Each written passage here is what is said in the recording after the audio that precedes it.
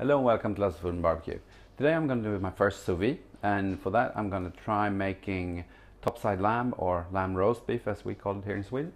I'm going to spice that with, it's very simple, salt, pepper, garlic. I'm going to have a twig of rosemary, and I'm going to marinate it now. It's 8:15 in the morning, and then I'm going to start cooking it at about 3. It should go in the sous vide machine for about an hour and a half at 132 to 134 degrees Fahrenheit, 55 Celsius, and then I'm gonna sear it, serve it with some potatoes, I think, and goat cheese sauce. Anyway, hang on and I'll show you what we've got. So the meat in question is serving sized fillets. And I lost my knife. That just needs to be trimmed a little bit. I'm going to try to remove the excess fat and silver skin. Something like that. There's a little bit of a gristle over here. I think that's going to have to stay in there. I don't really want to cut this apart too much. Okay, so I think I'm gonna stick with that and then move on to the next one. See you in a bit.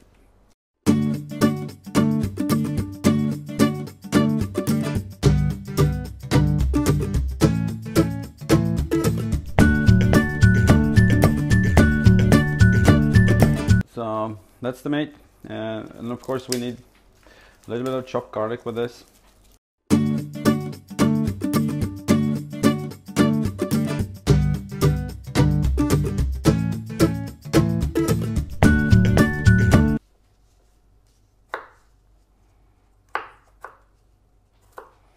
So I'm just going to chop this up into smaller pieces. Not going to make it very fine. I'm going to go in the bag with a little bit of butter, the meat, and a twig of rosemary. At least that's what I found in one of the recipes that I'm going to try to copy. So we'll see.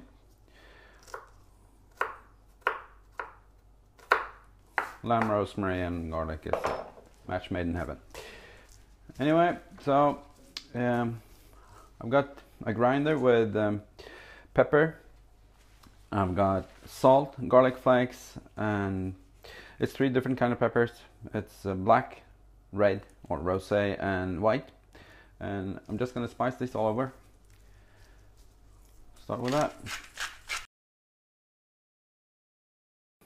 So I've prepared 4 sous vide bags.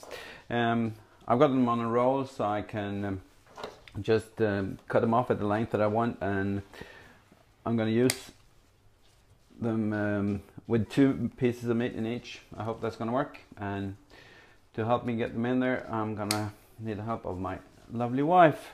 So she's agreed to help me out with this. Okay, so the trick with these bags is that I've sealed them once in the bottom, and then to fold down the edges so as not to get anything on the side, which we then will fold up and seal with the vacuum sealer.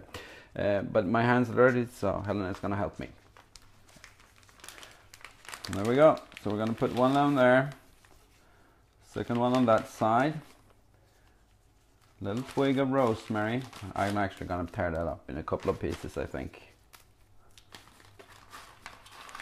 Something like that. We'll put a piece of butter in there. It's not going to matter anything now that we're keeping this in the marinade.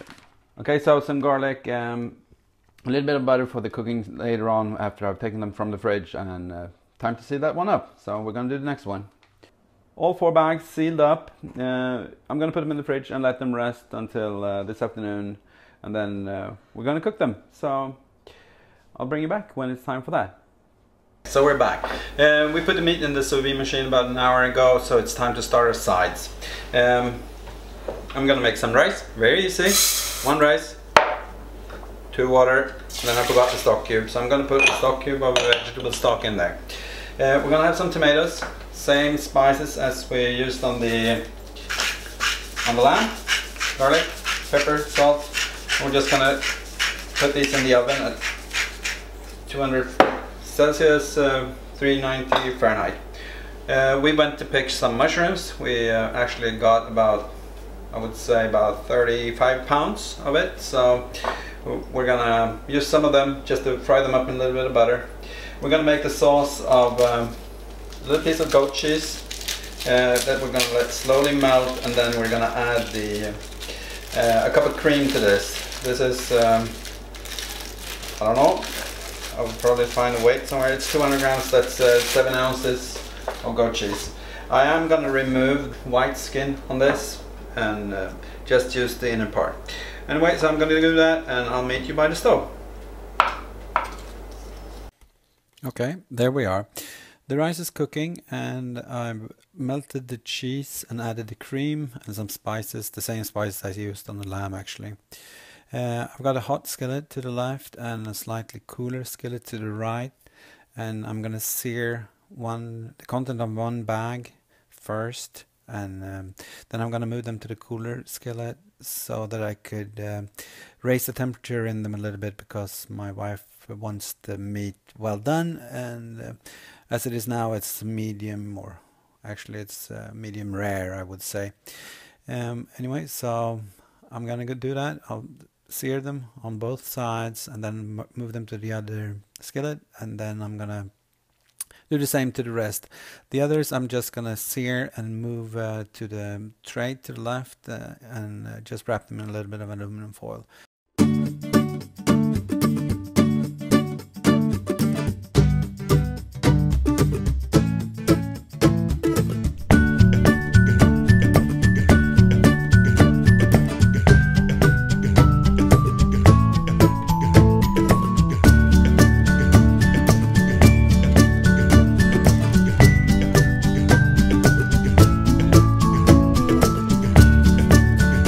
So, time to plate this up.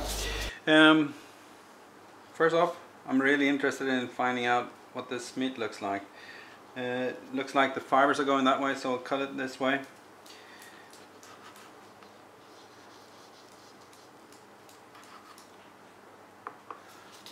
See if you can see that. It's extremely moist. I've probably never cooked lamb this moist.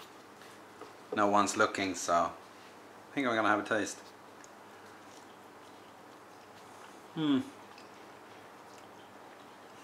I'd say that pretty damn good. Very nice.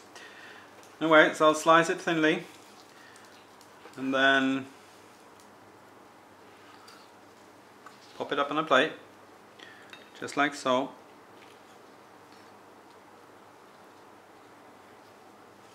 Take a little bit of the garlic that was cooked with it.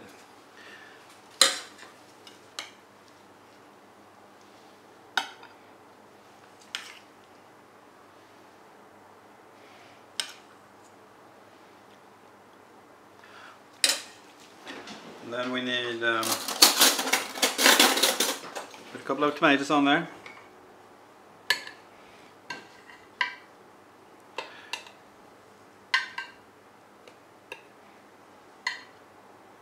Ooh.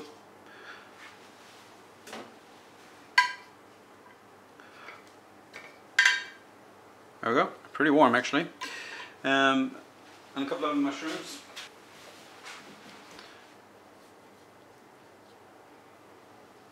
Remove that. Rosemary, something like that. And then I'm just gonna sprinkle a little bit of the sauce on there.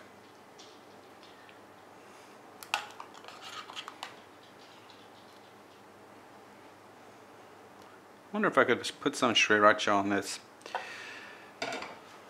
And there we go.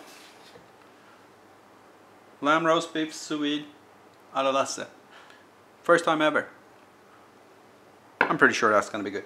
Anyway, thank you for watching. Bye.